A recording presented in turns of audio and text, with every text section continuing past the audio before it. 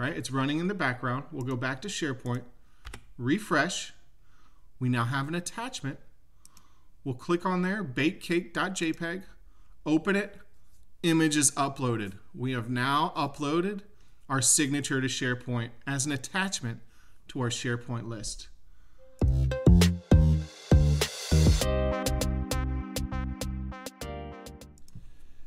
Hey everyone, this is My SharePoint Questions and I'm Andrew Hess. And today I'm going to go over with you how to upload a signature to a SharePoint list as an attachment. Now I think this is really neat, pretty cool. I know other people have gone over this, but I'm going to show you how I do it. I feel like this video is going to be really short. Let's try and make it short. I want you guys working in Power Apps, not just always following me. So I'm going to show you how to do this. So please like, subscribe if you like my videos. I got a feeling this is going to be a good one. So let's get into it. So this is my Power App from my last video. I have two galleries, right? So I have projects and I have tasks. In SharePoint, I have two lists. So I have projects, these are my projects, and I have project tasks. So I added a new column here. This is the attachment column. I did not create new. I just went to list settings. So let's go ahead and do that. List settings.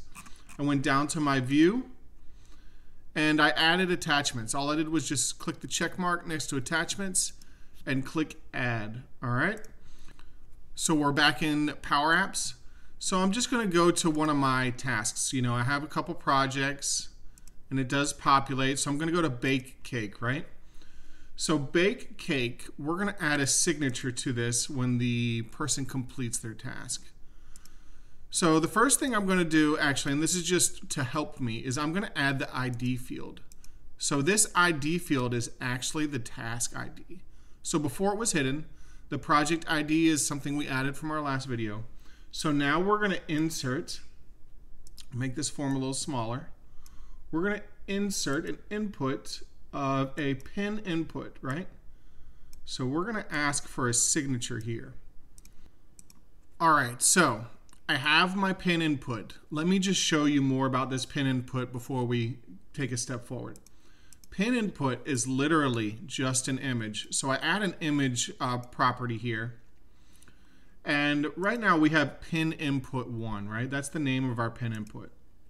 If we make the image equal to pin input 1.image, and then we just write in here, you can see that it's literally just an image property that is being saved for the signature, right? So now we got to go into, okay, how do we upload an image into SharePoint as an attachment? Now I've done this before, but I feel like I've gotten much better at this. What we're going to do is we're going to go to our Save button. On our Save button, we're going to do a Power Automate. Now this is just the way I do it. I know there's many other ways to do it, but this is the way that I like to do it. I find it simple. I'm going to click the Power Automate action here. And I'm going to create a new flow. Now I have some other flows that could be available that I've created before, but I'm going to create a new flow. All right, and this new flow, what you do is you come up to the top and you type in Power Apps button and you search for it. And at the very top there is a Power Apps button. So our trigger is going to be clicking the button in Power Apps. And our step is going to be add an attachment. So we're going to add an attachment to SharePoint because that's how we want to do it. And we're going to select our site address. So select the site address that you want to put your signature on. Then your list name. So my list name was Project Tasks. Now when it comes to ID, this is where there's a little bit of a trick, but I'll show you. What we're going to do is we're going to say Ask in Power Apps. Now in file name, you notice Ask in Power Apps is missing. So if you look over here, right here, there's a little button in gray that says See More. We're going to do that Ask in Power Apps. And what we're going to do after that is I'm going to name it .jpg. Now you can do this in another spot if you want, but I'm just going to do it right here in Power Automate. So we're going to Ask in Power Apps and we're going to call it a JPEG. Now you can call it a PNG or whatever type of file you want to upload it as. Now file content, we're going to click the little gray button, Ask in Power Apps. Now there's a little bit of a trick here. Once we have that, we're going to go to expression. And we're going to type in base 64 to binary. And the reason is because that's how we're going to convert it so SharePoint can read it. So we type in base 64 to binary. We have our parentheses. We'll go back to dynamic content. And in between the parentheses, we'll click on add attachment. And we'll take a look at that.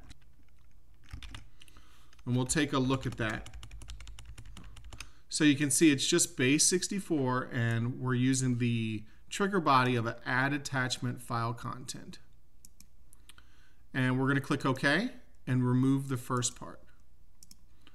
And so now our Power Automate is done. We've finished our flow.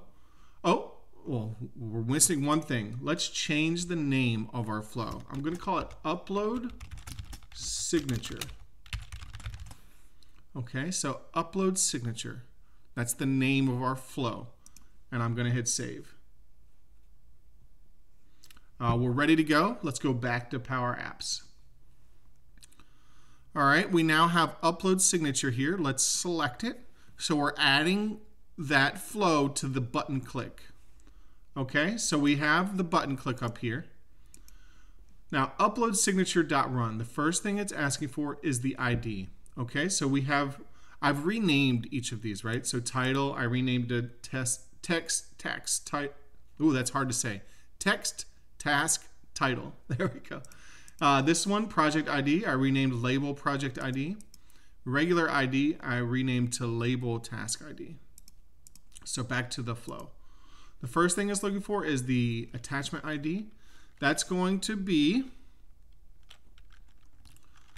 label task ID. The file name is going to be text task title.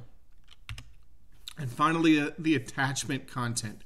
This is where we're converting like this JSON formula into base binary. If you really want to learn all that, feel free to go learn all that. What I'm going to do is show you how to do it real simple. And I've prepared this formula for you. All right, so we have label, task ID, text, task, title. And now this next part, oh, we forgot .text. .text.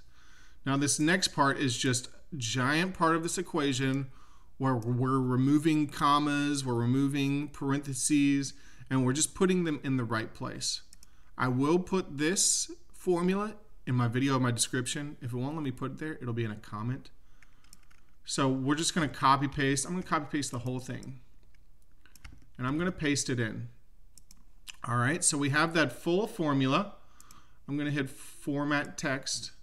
So it's all in there. And right before that, I'm going to put my SubmitForm form 1. So that was at the start before.